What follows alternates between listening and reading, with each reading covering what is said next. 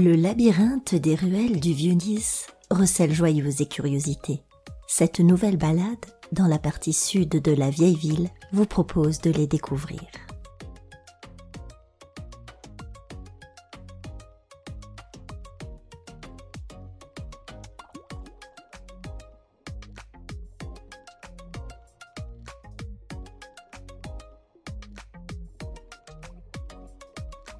En laissant derrière vous la place Rossetti et la cathédrale qui font l'objet d'une autre vidéo, engagez-vous dans la rue Sainte Rita. Au numéro 3 se trouve l'ancien palais épiscopal, construit en 1750 par Anselme Spinelli. Le porche et son encadrement de marbre ne furent rajoutés qu'au XIXe siècle. Tournez dans la rue du Jésus. Elle vous conduit à la place du même nom qui sert de parvis à l'église Saint-Jacques-le-Majeur, dite du Jésus. Cette église était à l'origine la chapelle du couvent des Jésuites, établie à Nice en 1606, puis expulsée en 1774 après la dissolution de leur ordre. Les travaux de l'édifice actuel commencèrent en 1642. Il s'agit de la première manifestation de l'art baroque dans la ville, un style qui va bouleverser le visage de la cité pendant 50 ans. Car si la France avait refusé le baroque, lui préférant le classicisme, ce ne fut pas le cas pour le comté de Nice, qui appartenait alors à la maison de Savoie. La façade de l'édifice, dans le goût baroque, date du XIXe siècle. Elle est à deux ordres superposés, couronnée par un fronton triangulaire. Elle est complétée avec des ornements sculptés et deux statues féminines représentant la foi et l'espérance. À l'intérieur, on remarque l'absence de transept et une nef unique, à voûte en plein cintre, de 36 mètres de long et de 14 mètres de large. Elle est ornée de motifs illustrant la vie de Saint-Jacques-le-Majeur qui ont été réalisés au début du XIXe siècle sur les dessins du peintre niçois Hercule Trachel. La riche décoration caractéristique de l'art baroque du Piémont est remarquable, en particulier par l'abondance des représentations d'anges. On en compte plus de 160.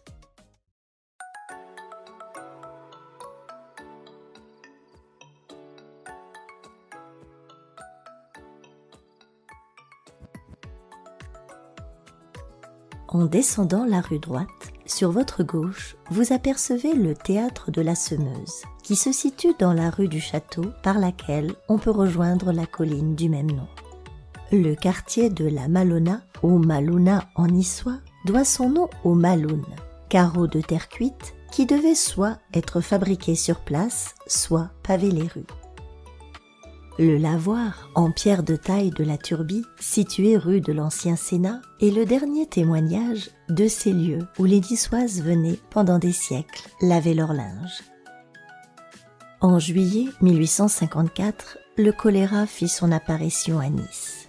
Les habitants du quartier du Malonat se placèrent sous la protection de la Vierge par des prières officielles d'action de grâce. Une souscription publique fut lancée par les femmes du quartier, connues depuis sous le nom de prieuresse, afin de financer la construction d'un oratoire en remerciement de la fin de l'épidémie.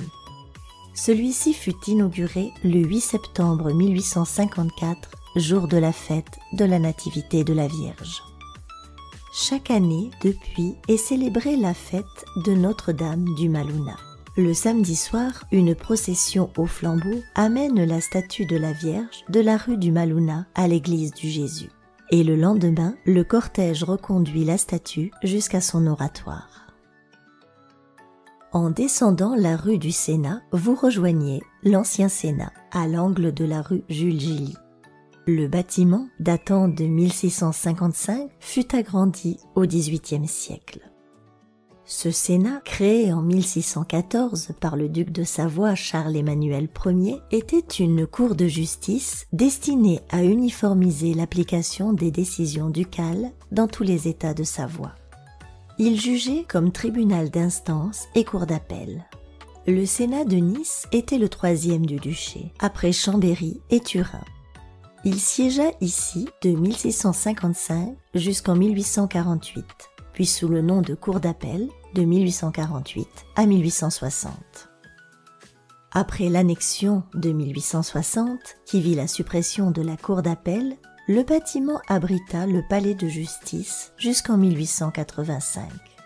Depuis 2016, il abrite le centre du patrimoine qui vous propose des visites guidées. Rue de la Poissonnerie, levez la tête pour admirer un haut relief représentant un homme et une femme souvent assimilés à Adam et Ève et entourés d'un décor en sgraffito daté de 1584. Le sgraffito est une technique médiévale de sculpture dans le mortier. La tradition populaire niçoise voit dans cette représentation l'illustration des incessantes querelles de ménage des anciens habitants de cette maison. L'église de l'Annonciation est une des plus anciennes de Nice, car son origine remonte aux environs de l'an 900. Elle est plus connue des Niçois sous l'appellation d'une de ses chapelles, Sainte Rita, patronne des causes désespérées. Chapelle qui n'a pourtant été créée qu'en 1934. L'édifice oppose une façade très simple à la profusion de ses décors intérieurs. Dans la deuxième moitié du XIIIe siècle, elle devint église paroissiale Saint-Jacques et chapelle du couvent des Carmes. Au XVIIe siècle, les Carmes la reconstruisent et lui donnent son caractère baroque. Ces derniers furent chassés par les révolutionnaires en 1792. En 1801, elle prit l'appellation d'église de l'Annonciation, la paroisse Saint-Jacques ayant été transférée à l'église du Jésus. En 1835, elle fut reprise par les pères Oblats de la Vierge Marie, qui la restaurèrent en 1844 et la desservent encore de nos jours.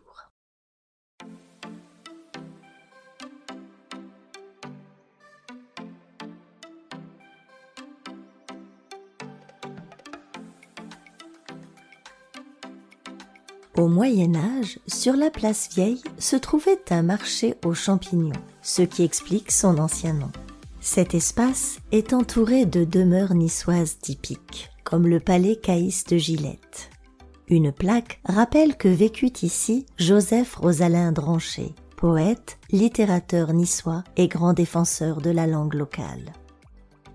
À l'angle de la rue de l'Abbaye et de la rue Saint-Vincent se situe le bar des oiseaux, célèbre pour avoir vu les débuts de Noël Perna, connu grâce à son personnage de Mado la niçoise.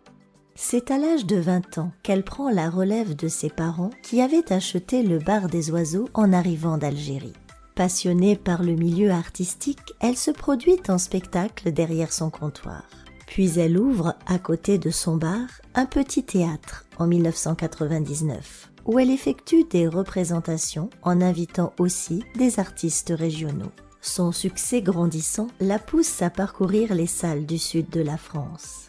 En 2002, elle figure pour la première fois dans une programmation nationale. En 2015, elle revend le bar des oiseaux. La place du palais de justice portait autrefois le nom de place des Dominicains, en raison du couvent qui s'élevait en ce lieu depuis le XIIIe siècle. Les révolutionnaires le transformèrent en caserne, puis il sera finalement démoli en 1882. Le palais de justice fut construit en 1885 pour abriter le Sénat dont les locaux de la rue Jules Gilly étaient devenus trop exigus. En 1705, Louis XIV avait ordonné la destruction des fortifications de la ville et fait raser la forteresse. Dans l'espace ainsi libéré, un plan d'urbanisme avait prévu la création de cette place. Le palais Rusca était une caserne, construite de 1775 à 1776 par l'architecte Philippe Nicolis de Robilante. Il s'élevait sur cette place, dite alors place d'Armes, qui venait d'être aménagée du fait de la destruction des fortifications. Le bâtiment en forme de U comporte 3 niveaux d'arcades superposés. Il abrite depuis 1990 une annexe du palais de justice. La tour de l'horloge actuelle, œuvre de l'architecte Bernardo Spinetta, fut édifiée entre 1718 et 1725. Elle remplaça l'ancienne tour communale datée au moins du XVe siècle, qui fut abattue en 1704. C'est un des symboles de l'autonomie de la commune de Nice, qui, en distribuant le temps à l'égal de l'Église, rythmer la vie sociale.